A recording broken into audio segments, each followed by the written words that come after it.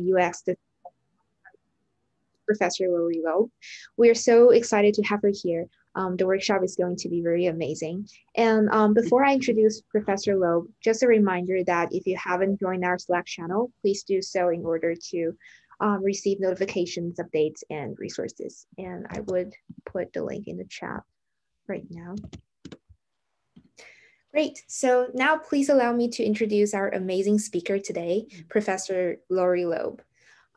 Professor Lorie Loeb is in the computer science department at Dartmouth College. She works at the intersection of art, design, technology, and society.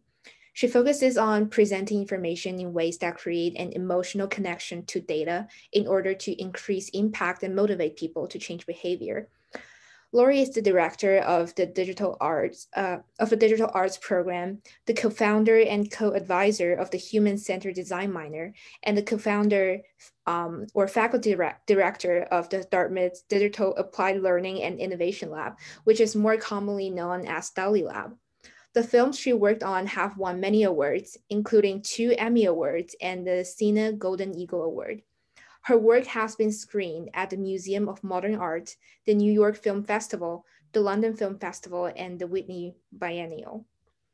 Great. So, Professor Lorie Loeb, yeah, we're so excited to be here. And thanks.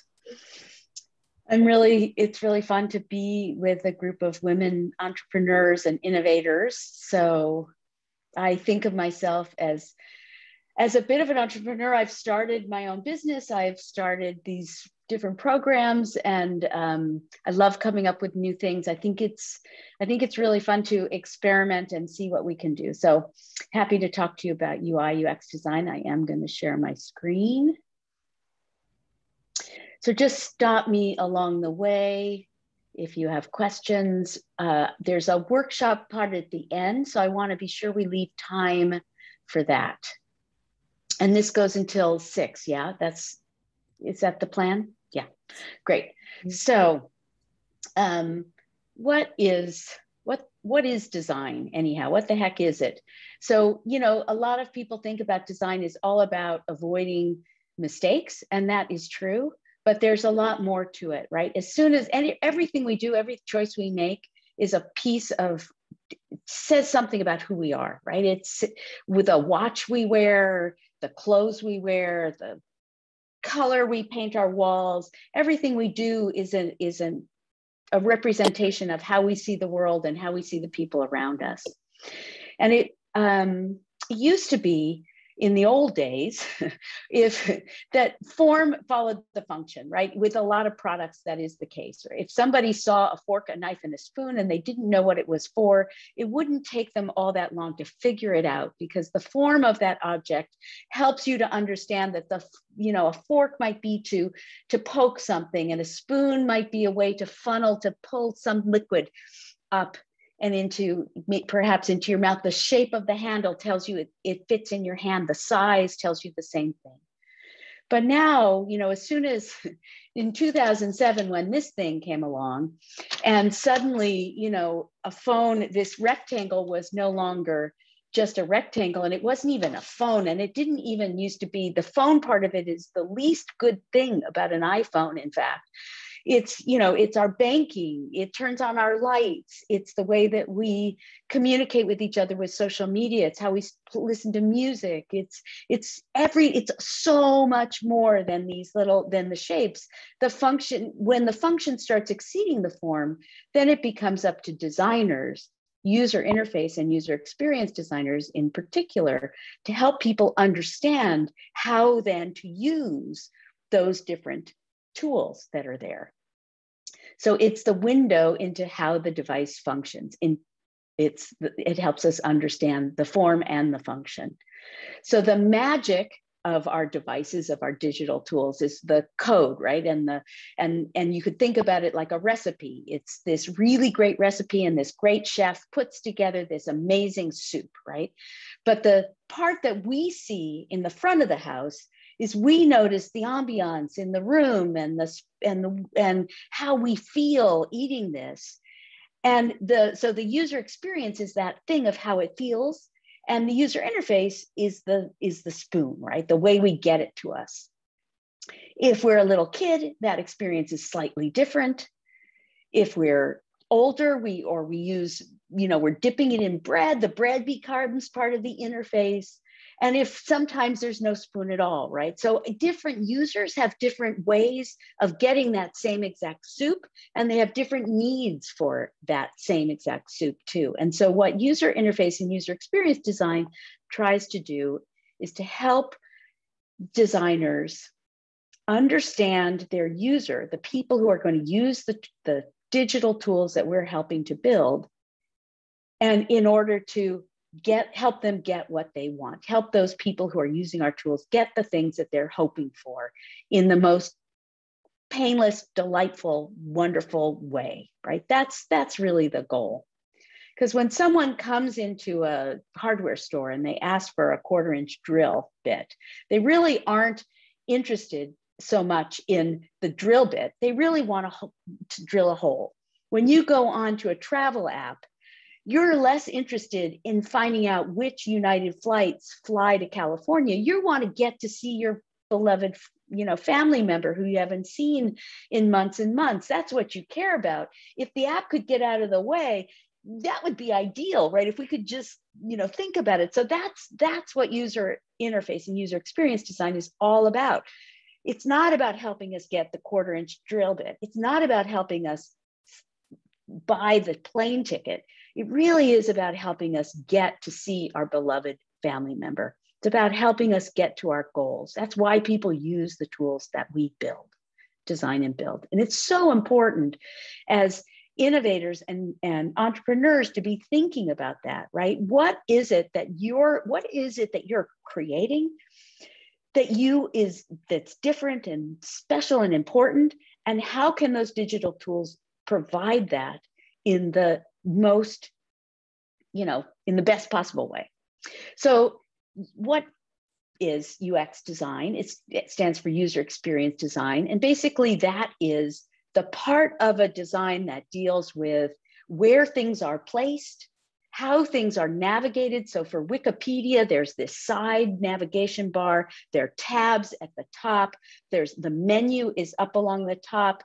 Too, there's little content boxes and windows. It usually is, some information. And then down at the bottom, there is the reference material. It follows a similar form every page.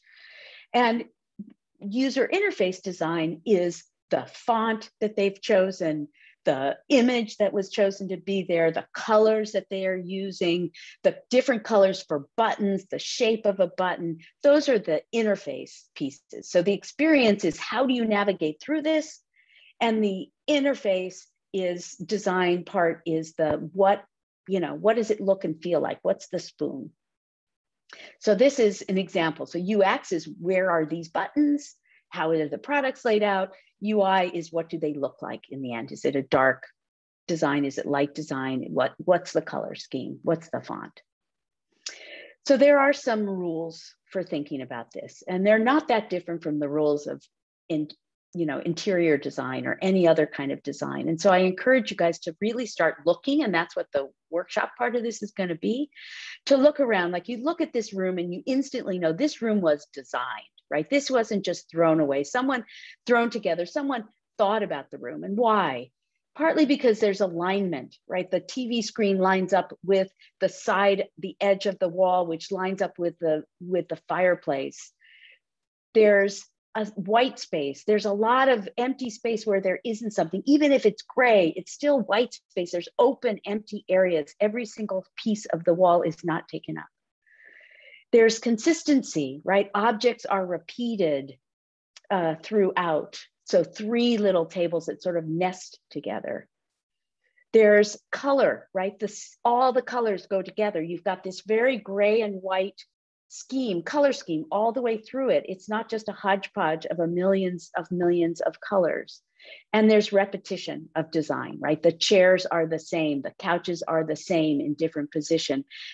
So these are all the same rules that we use in UI UX design to think about the design things that we're doing. This room looks so different from this one, right? How would you begin to know what to do in a space like this? This looks like my space right now.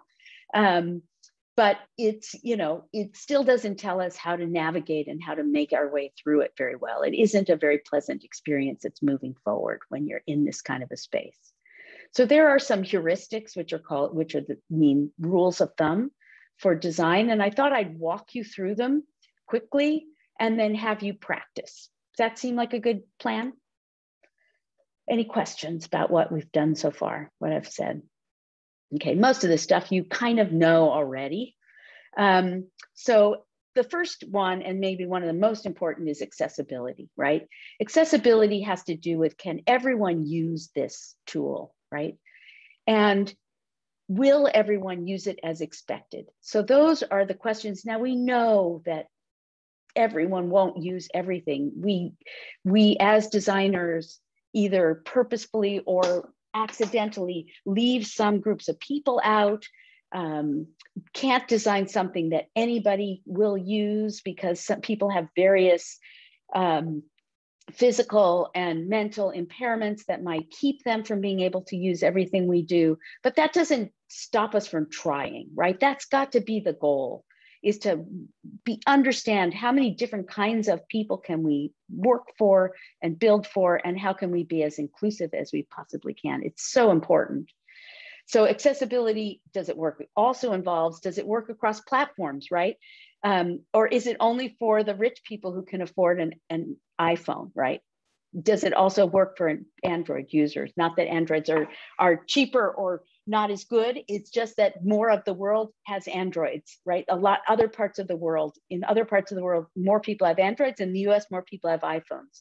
So you leave out a whole group of people if you just design for an iPhone.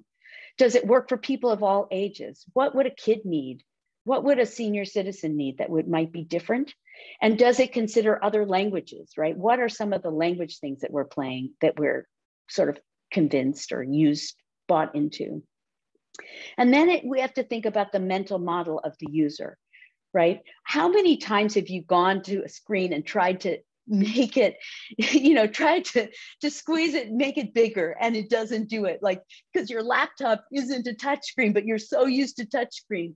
And the same thing is true for little kids. If you're used to reading a book, you go to an iPad and you try to swipe it, and the other way around. If you're used to swiping and pinching and you go to a book and it doesn't do that, you don't necessarily know how to do it. So mental models are all about, I was talking about that in class earlier today, they're all about, what do people expect and what do people know when they come in? So we have to keep that in mind, right? Just like you have to understand who your customer base are when you're designing a business. Simplicity. So simplicity is one of the big ones, right? Here is an app for a Fender guitar, and it's got all this fancy 3D stuff. And maybe it helps us understand that the Fender has a cool profile, but it doesn't necessarily get me what I want, which is to buy that, have a guitar in my hand. It makes it harder. I have to navigate this thing. It's just extra noise, right? It just fancy doesn't mean good. So remember that the perfect interaction is no interaction, right? If I could get to see my family in California without having to book the plane, I would. So don't make it fancy just for the sake of fancy. Make it easy and simple, because people aren't there to interact with your app. They're there to get something else done. So you have to keep that in mind at all times. Antoine de Saint-Exupéry said, perfection is achieved not when there's nothing left to add, but when there's nothing left to take away, right? Take away as much as you can. I had a teacher who talked about 25 years of simplicity to get to simplicity. It took her 25 years. She had developed her own method, and called the Rubenstein synergy method. It's still being used today. And she spent 25 years figuring out how to explain it simply, right? How to pare it down into the most essential elements. Much harder to make something simple than to make something complex. And that's why we often have this paradox of choice in things. Like, there's so many different things we don't even know where to start. It's cognitive load. It hurts our brain when there are too many choices. in things. And that's what happens with feature creep, right? Oh, okay, well, somebody might want to do it this way, so let me give them that option. And they might want to do it that way. And we just start giving more and more and more features, and suddenly things are no longer simple. They're quite complex. Maya is a perfect example of that, as Maria knows. So intuitive, right? Is it an intuitive product to use? And this is true whether you're doing a digital tool or an analog tool, a product that you hold in your hand. Do we know how to use it? Does it use some of the conventions that we have come to understand along the way?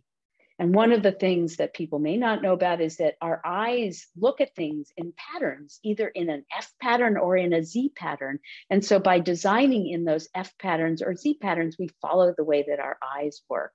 And you'll start noticing now F patterns and Z patterns everywhere you go, every single website. And that's part of the goal of this, is to get you seeing things differently. Facebook, for example. Consistency. So consistency across different platforms, across different pages within a site, right? So that we know that they go together, reusing images, reusing patterns, reusing ways that we function within that particular app, right? So that we know that they're just two different cities, two different times of day, but this is clearly the same app, right? It feels the same. There's something really satisfying about that. When you go to a page within an app and it feels really different, you think you're lost, right? There's a moment of panic. Feedback is another one.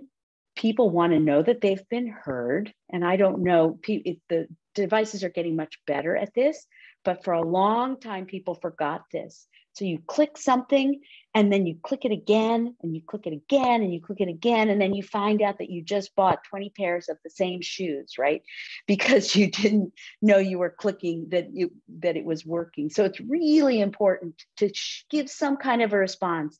On a web app, it's a hover state, and then it's some sort of a pushed state. Same thing with your thumb. You've got to show that it's actually been used or about to be pushed in some way. These things of showing, you pick a choice, it turns blue, you add it to the cart, it changes color, up comes a pop-up. Those things don't just happen by themselves. They're designed by somebody to give you feedback all along the way that, yes, that's the one I chose. Yes, you added it to the cart. Are you sure? And are you ready to check out now? Lots of different ways to keep reaffirming that this is what you've done and what you want to do and how you want to keep moving through. I think the most important one is alignment. I'm an alignment nut.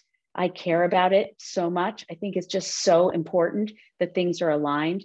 There are different kinds of alignment. So this particular app has sort of these horizontal alignments, these different horizontal bars.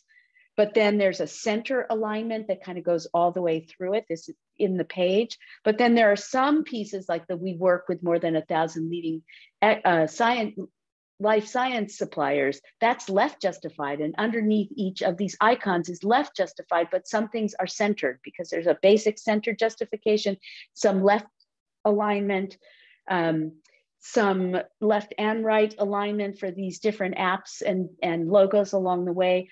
Thinking always about the balance and how things are going to line up with each other and fit. From the top too, we have things that are saying this is center. It's all about look down the center of the page. And generally you want to have things be left justified for most things when you're talking about text, because it just looks better and reads better. It is the biggie. There's all these different kinds of alignment that things can have and ways that things are aligned.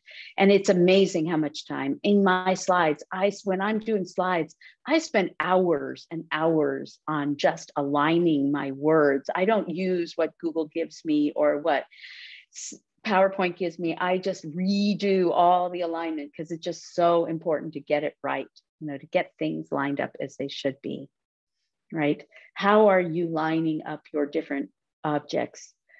Some center justified, some left justified. That's okay, left alignment, center alignment. As long to mix those up, you use what works, but you have to pick along the way and do it very deliberately. use, and there are grids and tools in all of the design UI UX tools like Figma and Sketch and Adobe XD that help you line things up. There are grids. So you want to use center in real modification, usually only for something small like this that is underneath a thumbnail.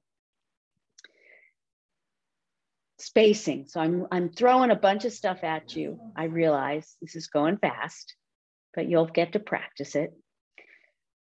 So spacing is really important. I talked about white space when we looked at that room. It's a way of adding to subtract, right? You're gonna, if you notice websites, when you have things too close together like this, it seems like there's plenty of white space here, but look at how much better this looks. There's more white space here between his name and the words. The words have more kerning, more space between each letter. Each line has more spacing between it, and there's more spacing between the icons, and it just feels better. So here are some examples of some websites that use a lot of white space in their designs.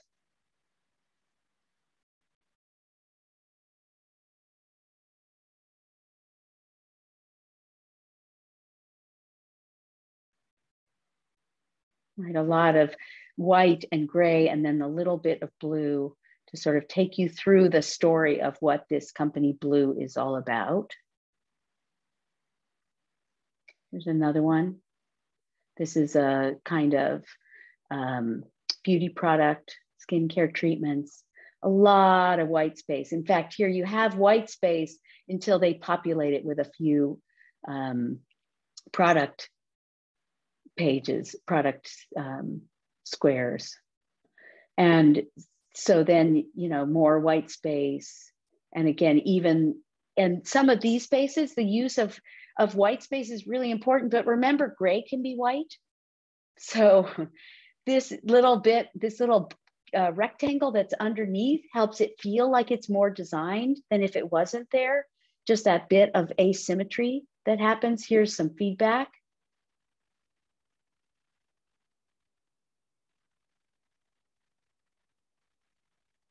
Right, moving left, moving right. There's a rhythm to these. The choice of a font that is a serif font, meaning it has these little lines at the edges to make it feel kind of warm and friendly, less modern, less mechanical, because it's skincare products. So you have a sans serif font for the buttons and for the body text, but for the titles, they all have serif. Right, very carefully chosen as a design choice to make the serif looks warm and organic and friendly, even old-fashioned, whereas the modern makes it easy for the text body, makes it easier to read. Right, and continuing with the gray, and then these kinds of buttons to say press here, and when you press there, takes you to another page with a lot of white space. Okay. Proximity is another important rule. Putting things, so white space is important. Putting things near each other is also important. If you want things to go together, put them near each other. There's a lot of psychology that goes into that, too, Fitts law and some other things, but it also helps us understand it. This is kind of ugly looking. We don't know where to look. This tells you, okay, Joe's Graphics. It's at, you know, on Lawn Hill Drive in Happyville. Here's the phone. Here's how you reach them, right? Here's the name. Here's the address, and here's how you reach them. So it tells a story, right? Because of the proximity. Consistency is another rule of thumb. Making things, so in this case, if you have icons that are solid at the bottom, when they're just outlined up here, it's not consistent. So make sure that whatever you use consistency in all the kinds of things that you do. Rhythm, this is a lot of stuff. This is what we all have to learn, all these things. Rhythm to give a sense of flow and movement and dynamism in an app, to take us from one place to another. Really helps to keep people interested and take us along, right? Sense of movement. Well, I'm almost there. These are only some of them too. Balance, right? So there's a golden ratio that can be used in design. Like you don't even notice this, but you notice if it's not there.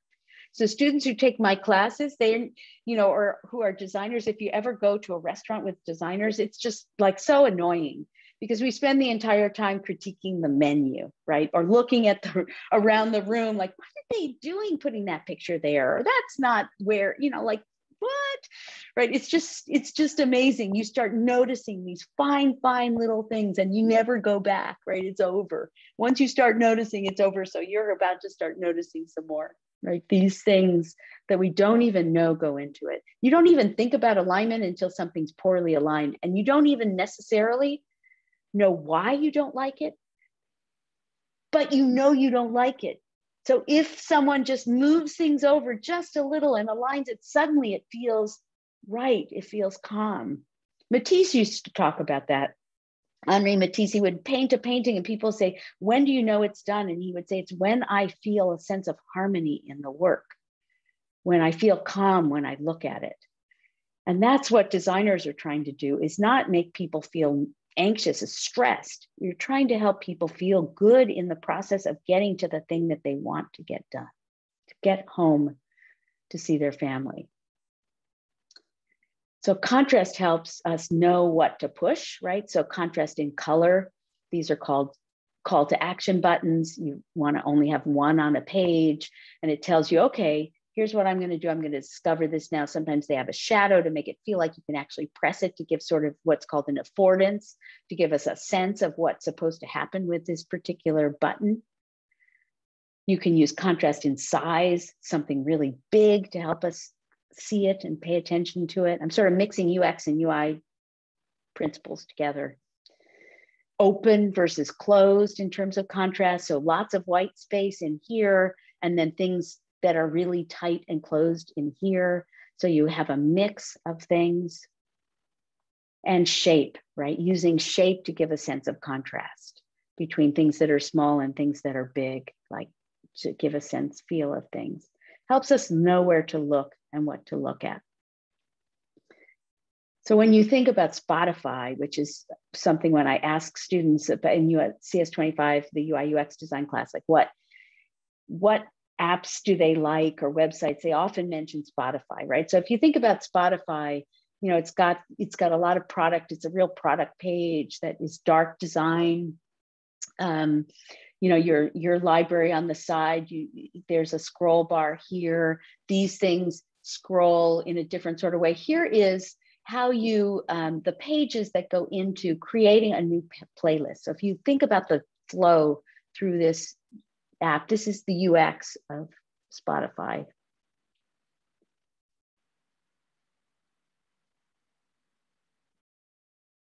Right, you go through and you click add, and then you can refresh your songs, and it does recommendations.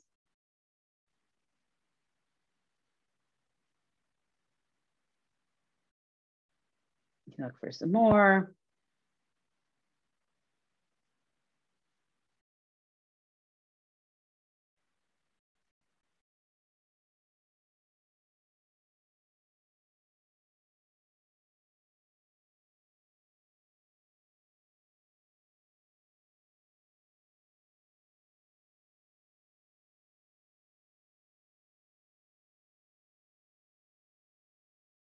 Right, so all these pages and all these interactions are designed to help you get through and get what you want, which is a playlist.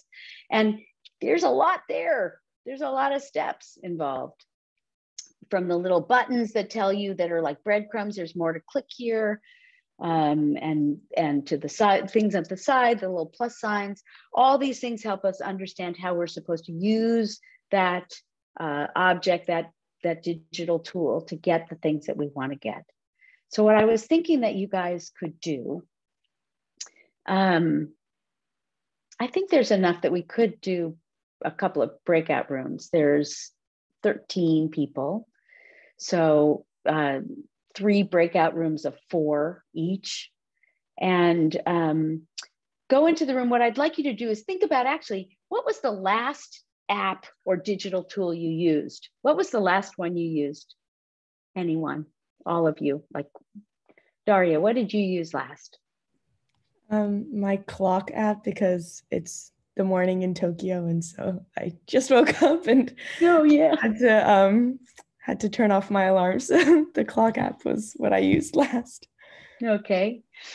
Sorry. Ariana, what did you? Yeah, that's all right. That's perfect. Ariana, what did you use last? Snapchat. Okay. Eleanor? I use iMessage. Okay. Sophia? Gmail app. Okay. Maria? I use Slack.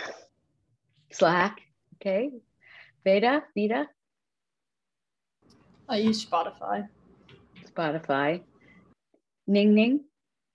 I use calendar. Okay. Mia? Venmo. Venmo. All right. Pushing money around. Rachel, what did you use last? If you're there? Or Sam? You may be. I use Gmail. Gmail. Okay. So those were the apps that you were used. Take a moment and think about, what were you trying to accomplish, right? One, you were trying to get up because you had a thing that you were hosting, right? Or what were you actually trying to get done? What was that thing you were trying to do? And then what I was thinking is let's go into breakout rooms, and I'd like you to go through, pick one from the four of you and go through it with new eyes together. You can share a screen or look at the phone together. And I'd like you to think about all those things I talked about: alignment, consistency, simplicity, white space, rhythm, contrast, accessibility, consistency. I may have said that one already. All of those different things, terms, and feedback, and look at the app with these eyes, right? With those terms, thinking about those. What is it about the app that you're looking at that makes it work? Like, what kinds of things are at play in each one of those pages? And see if you can't think about that app in a new way. And when you're finished with one person's app, you could try another person's app. But it's 5:35. I want to have time to come back and talk about it. So we'll take like 15 minutes, 10 minutes. We'll come back at 5:45. So 10 minutes to sort of go through the app, quickly pick one, and then 10 minutes. Can I create breakout rooms? Yeah, I can actually. So we'll make 3 breakout rooms. Okay, so we'll see you in the breakout rooms. We'll come back in at 5:45 and report back. Does that sound like a plan? Perfect. Cool. Okay, great. Here we go.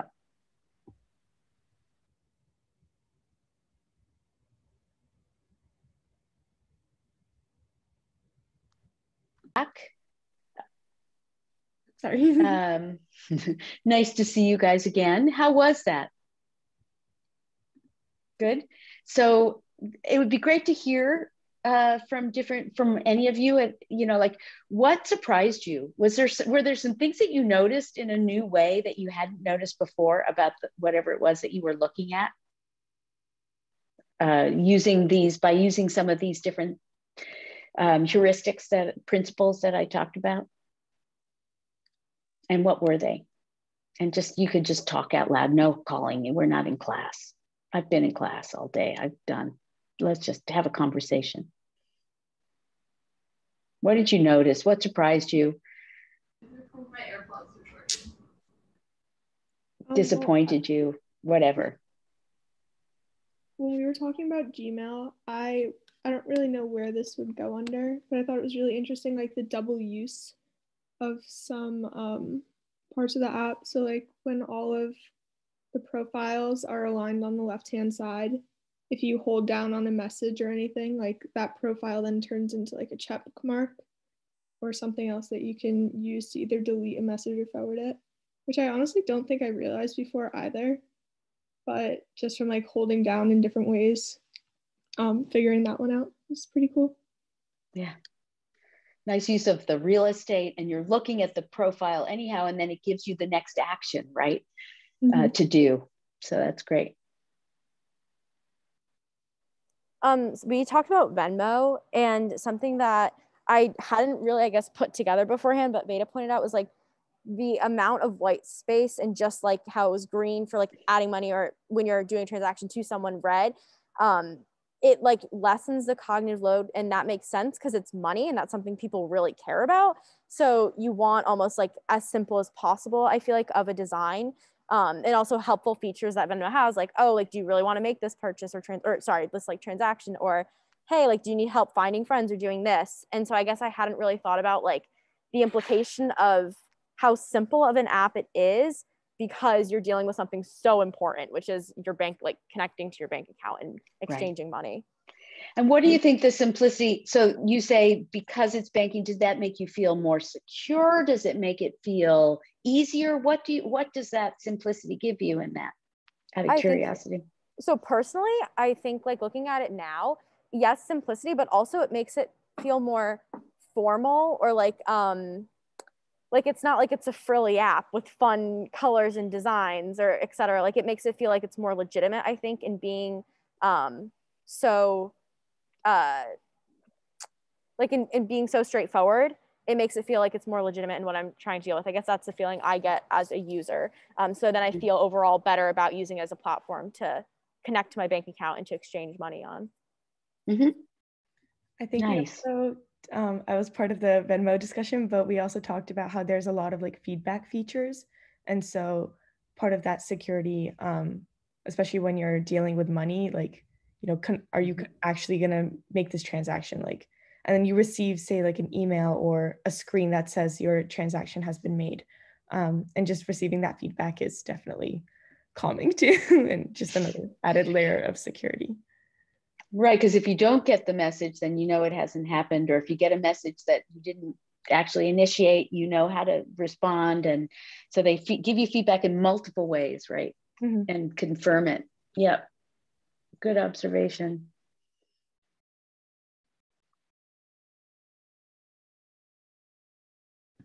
My group kind of talked a lot about GroupMe and how it kind of implements like basically everything we talked about. It's pretty simple and very intuitive, and it just like reads well, like how your brain would naturally read. And then there's like the search feature. And one thing I didn't actually say when we were talking, but like on the sidebar, there's like not that many options. There's like a chat, like contacts, and then like a couple other things. But I feel like there could be like so many like overloads of different features, but they like stuck to like the basic core thing, which is just to like have this communication system.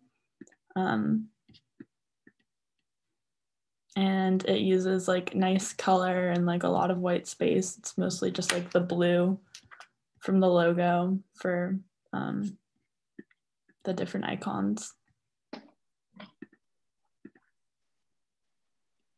And with that, we also talked about its accessibility. Like you can have massive groups of people using different platforms and still communicating on the same like interface. So like if you have someone older who doesn't like use a smartphone or whatever, they can do it on their desktop, or you use iPhone, Android, you know, whatever anyone's using. Yeah, which is one of the beauties of GroupMe, right? It's just this really easy tool that people use for all kinds of communications between groups, and all ages. It's a really interesting application. Yeah, we also found Gmail. The Gmail app has a compose button at the lower right. So it's very intuitive. And since writing email is one of the most important functions of Gmail, it like makes the user experience better. So like the users will feel that it's easier to use the app. And also, maybe it's because we usually hold our hands this way and we use our thumb to click the buttons. So actually like this button is the easiest to like click on. So it's pretty fun. And the Gmail app is also like it doesn't have a lot of excessive features, which is really nice. And yeah. Nice. Any other observations? Anything you didn't like that you thought did you notice things could be better?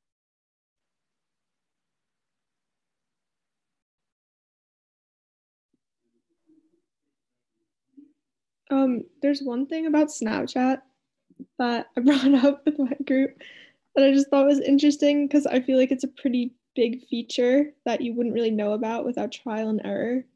That if you send a Snapchat and you want to delete it before the other person sees it, you can hold down and it will like pop up with an option for you to delete the message.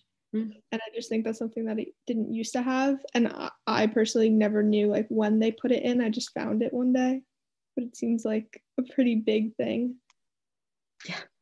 Yeah. I'm shocked. I didn't. I know. I had I found out this week and I had no idea. I wonder how long that's been there. Yeah, let me know if you find out. Really interesting.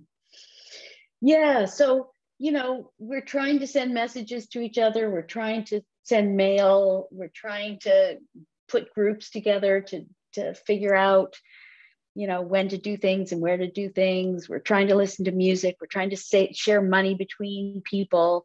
There's so many things that we're doing on our digital tools. And it's just the look and the feel of it suddenly, like someone designed every single thing that you look at, and every single page and every single interaction, and time and thought went into each one of those, because there's so many different choices that people could have made. With Venmo, the whole idea, there's PayPal and there's Venmo. Now there's more different ways you can transfer money, but, young people first started using, you guys use Venmo. Like you probably, like I now use Venmo all the time, and I can't believe I didn't use it sooner. It's just so great for now. Someone asked me for actually to give them money, and I'm like, what? Are you kidding? It's just so great. And I think that thing of feeling comfortable, feeling secure is an important piece of it, because banking is a big deal. I'm giving over information about my bank account. I have to trust that. And sending money to someone, I have to trust that they got it. And when it says it's initiating a transfer, I have to believe them. Like there's so many things that we have to believe about these apps and trust. So how do you build that? How do you build that in? And what are the things, the ways that designers are making things fluid and easy and fun to use? It's just, giving you the sense that you can delete something after you send it. Probably makes you feel better about some of the messages that you send, or snaps, or whatever you call them. And once you start looking, there's no turning back. The UI UX layer is the communication layer between the developers and the user. That's all they see. That's all a user sees. They don't see the code, right? Not at all. All they see is this UI UX layer. And all the people that go behind that, the people who came up with the idea, the business people, the marketing people, the developers, everything, they have to trust that the designers have done their job right. Because if they haven't, it doesn't matter how great the idea is, it's not going to be used. We've all experienced that, the bad app that we just don't want to come back to. It's unpleasant.